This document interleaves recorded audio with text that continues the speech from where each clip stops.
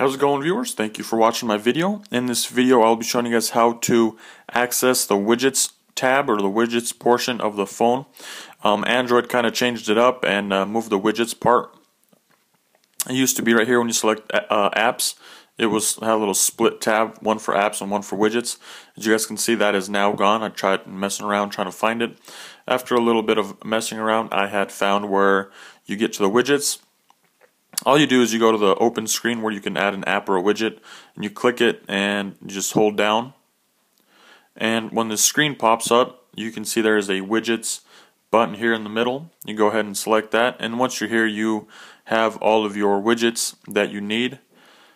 If you bought any, installed any, and then just to transfer them from here to the main screen, you just click it and hold it, and then it'll kind of move it for you. Just pick what square you want it in. So once you got that, it'll move over, and that is how you access widgets on the Android operating system. It's moved on the newer phones. You will not be able to find it there. So I hope you guys found this video helpful. If you guys have any comments or questions, please post them in the comment section below. Thanks for watching. Have a nice day.